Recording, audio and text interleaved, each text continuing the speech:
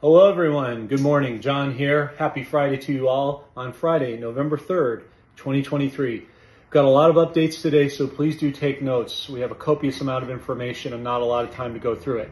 Before we get started, if you do like the information that we're sharing, please do like, subscribe, and share. It does help the channel grow and others to benefit with the knowledge that you've been given. With that in mind, we'll start by telling you that silver is moving up very quickly and gradually, so you might be watching that. We've posted that in the Telegram channel so you can see the charts moving in the upward and right direction. The green light now with all the pockets of war going in the Middle East has been given for World War III to happen. It's not going to happen, but the threat of it's going to happen to shake up enough things for the economy and the geopolitical events we're looking for to happen. Peace talks will be made, will be taken to the precipice, but as Q said, peace will rule at the end of the day, peace through strength. Talked to a good friend of mine who's a CIO for the Western Division of Charles Schwab, and he informed me last night that they've had over 2,000 layoffs alone. Just in the company this week has experienced layoffs and more to come. So that's a growing trend that's going to be happening. We are looking for XRP to hit a certain price. I don't know what that price is yet, but it's going to be significantly higher than what it is today. When that happens, that will be another trigger or another foretelling of the reset that we're highly anticipating. President, you need to take a deep breath with this and not get too hyperbolic. There's going to be a threat that the fake news tells that President Trump has been assassinated. It's not true. He was never on the plane. He'll never be on the plane. He's quite insulated, I can assure you. But they're going to say that he was assassinated. That's going to plummet the markets. Then he's going to come out, whether it's a day, 3 days, a week later, whatever the case may be, and say, I'm perfectly fine. That was fake news. Much ado about nothing. And then people will be jubilant again.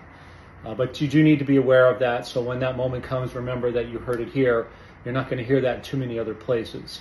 The U.S. debt clock is continuing to show comms that the Fed is dead. So I think we can all see that happening. In D.C., the IRS building is closed and it has sandbags surrounding the perimeter.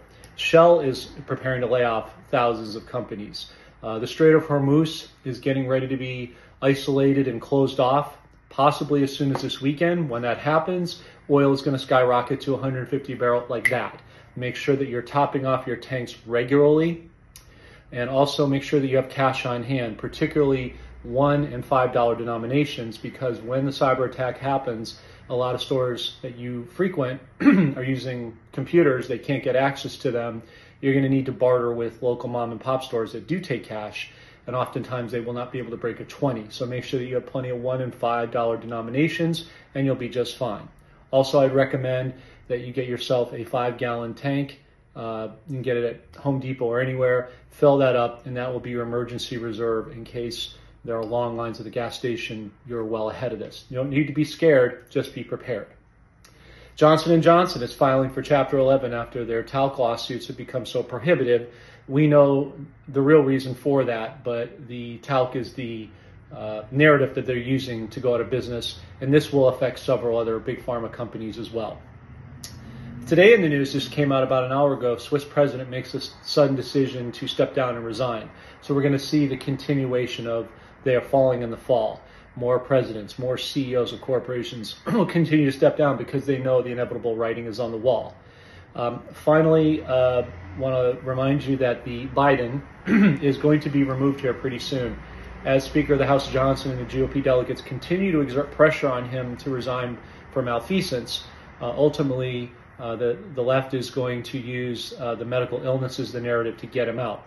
When that happens, and we think it could be as soon as the middle of this month, when that happens, you're going to see large amounts of dollars being flooded back to the U.S. from very wealthy foreign nations like the ones that we're invested in. And that's when we're going to start to see some of the bonds and the currencies start to get exchanged. So be on high alert. We are definitely in the zone for things to happen right now.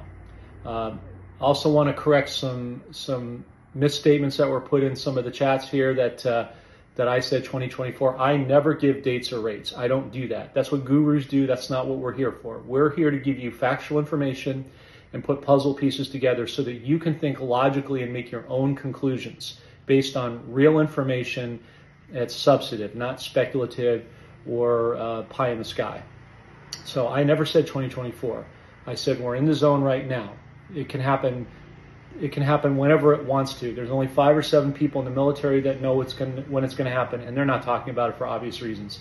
So don't move the goalpost that it has to wait till next year. That's not true. Just be prepared and be on high alert, because we're in that place right now. So that's the crux of the information. Please stay tuned to the Telegram channel, as we're posting regularly there every day. As you can see, the copious amount of information that's coming on a daily basis. Just stay tuned to that. Stay encouraged, stay prayed up, and just prepare.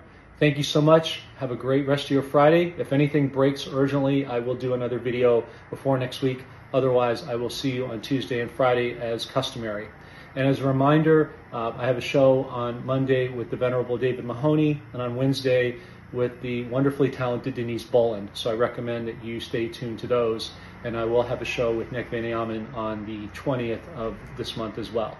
So lots of information will continue to roll out. God bless. Have a great rest of your day.